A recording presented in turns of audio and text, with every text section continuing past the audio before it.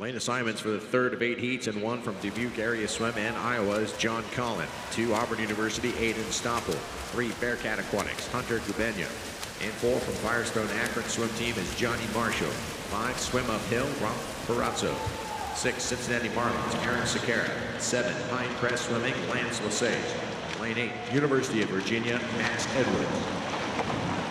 Watch out here for Johnny Marshall, the 16-year-old in lane 4. He ranks number 39 all time for that age group at 56.42, and he leads the way at 26.69 through the first 50.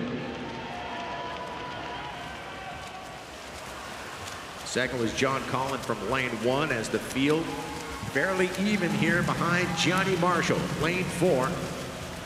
Trying to make his mark here in the 100-meter backstroke. He comes in at 56.42, and this morning a 56.23. That's a nice drop, and that'll bump him up to number 35 all time for the 15-16 age group.